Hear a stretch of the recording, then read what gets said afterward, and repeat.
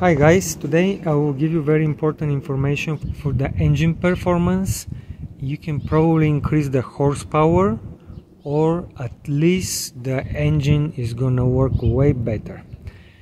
Okay, by the time I'm speaking, I'm gonna attach some pictures for 4 horsepower, 4.5, 7.5, whatever I can find. The information is applied for different horsepower motors. You may find the parts in a different location, and I'm sure you're going to understand, and you can do the right thing to at least to get your motor working a little better. Anyway, so let's start with the white one. This is a 15 horsepower.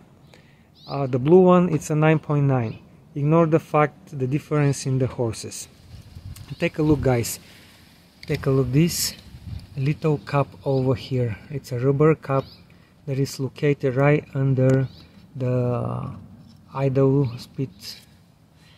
Okay, and right over here in this motor, it's missing. There you go, it's gone. And here is the cup. It's coming from different motor, just for the show.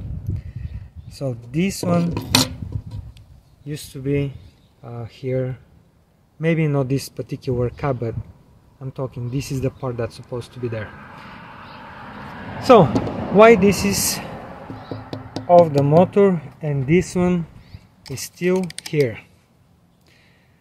Here's the simple answer. Someone back in the time realized that this motor have a problem with the breathing, and this motor never have that problem. I will attach picture in this video so you can see. The picture is coming from a way different motor, still 15 horsepower or 9.9, doesn't matter. Right under the carburetor there is a hole, and the hole is located right somewhere here underneath, by the way, here, over here. So the airflow for these motors, it is from here, take a look, guys, and it goes under the carburetor, and it goes around and then straight goes to the carburetor. When you have the motor in the bucket and you do the tests, this type of motor have a problem of breathing, and this one don't have that problem. And the reason of this, let me turn the motors around so you can see. The reason of this, there you go, this is the 15 horsepower, and this is the blue one. Take a look, guys, take a look this. You have openings on the hood, so the engine is breathing from here. That motor don't have anything. Take a look.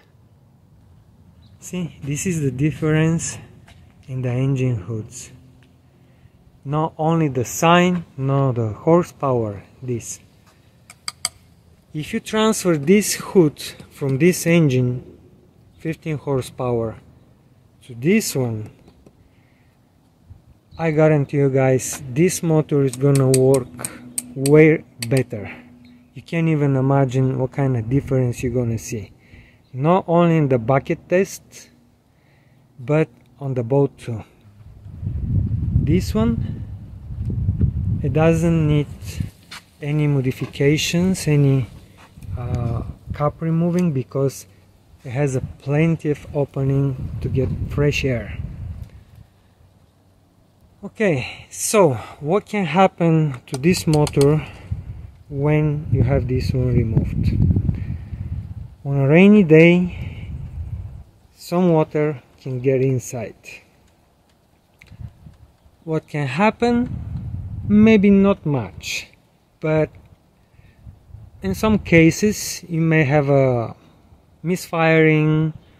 Some water can go inside, especially if the motor is laying down. Some water can go inside to the carburetor and to the engine, and then you can have other problems. What can you do, guys? First thing, you already know, you can remove this cap and you're gonna see the difference in the performance.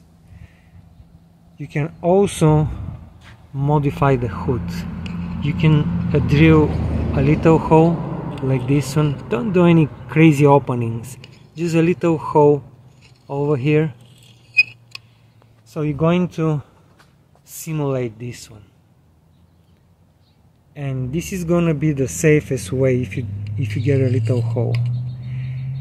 On a rainy day, the water is gonna come out and will not go straight inside the engine, and you can still use it safe on lake, or you can store it.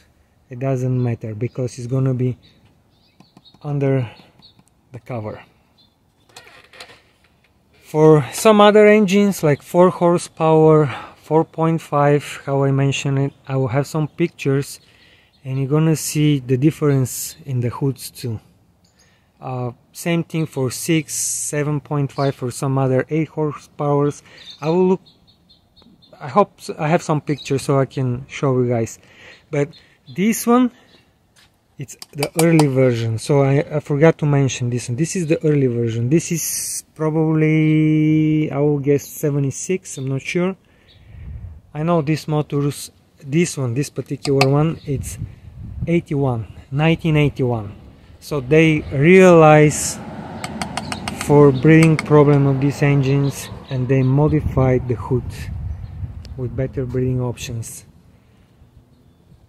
So now you know, guys, you can simply increase the horsepower of the engine by only doing this modification, for the older ones, by removing this one, or just